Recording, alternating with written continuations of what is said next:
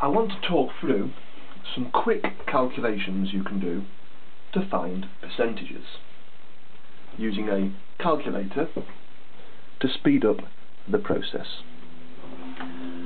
Suppose we want to find 44%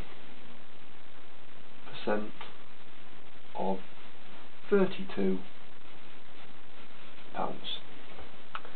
You can find 10%, 1%, and from that find 44%. But a much quicker way on a calculator paper is to do 0.44 times by 32. So 0.44 times 32 gives us £14 and 8 pence. Very quick. Suppose we wanted to find 17.5% of £80. As a lot of you will know, this represents normally VAT.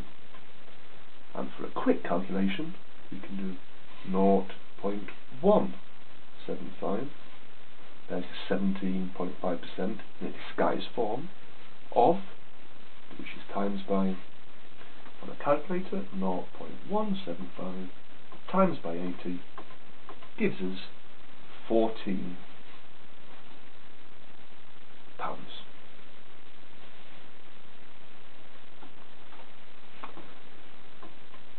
There are another number of shortcuts which is worth knowing.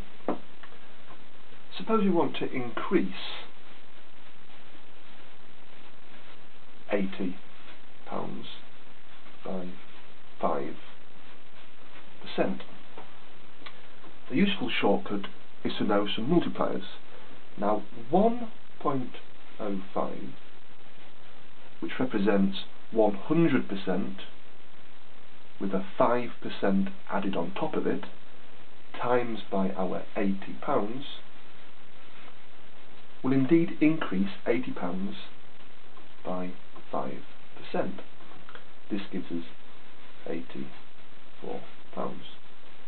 So to recap, the 1 represents the original amount, 100%, onto which has been added a 5%, 105%.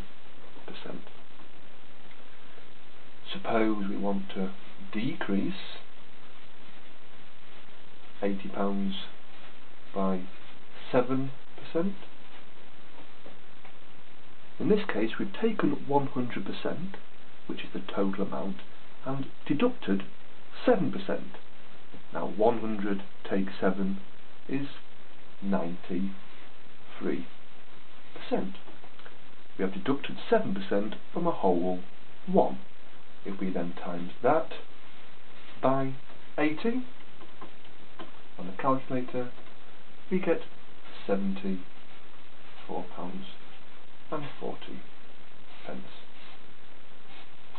So here we have two quick calculations to increase and decrease. Now for the final example, suppose that Jack invests £200 and the interest is